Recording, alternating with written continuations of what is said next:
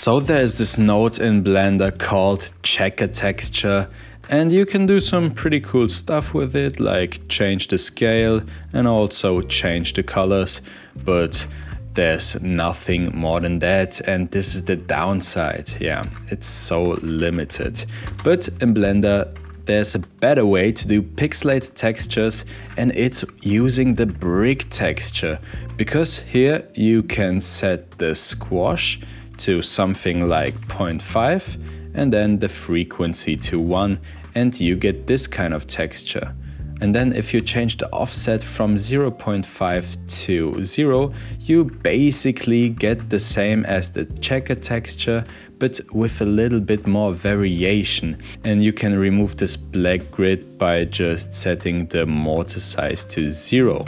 Okay, and with a color ramp node, you can apply some custom colors. Okay, let's use this for example, and it looks like some kind of sand texture. And now I will show you how you can do some pretty cool stuff with it. So first you can change the scale, but you can also add something like a noise texture. But the problem is, if you add a noise texture here, this is stylized and stuff, it's cool, but it's not pixelated anymore.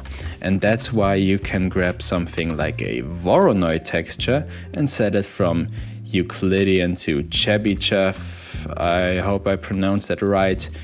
Chebyshev, I don't know. And then let's set the factor to 1, and you see this looks very cool. You can use this for some kind of sci-fi stuff, so maybe desaturate it, make it a little bit darker. Yeah, and you can change the scale here, you can change the scale here, and get some really cool patterns with it. Next thing is Blender has this magic texture, and if you set this to 0, you get this pixelated texture again, and you can experiment with that too. And let's bring back the color. Yeah, you can get some really cool stuff out of this.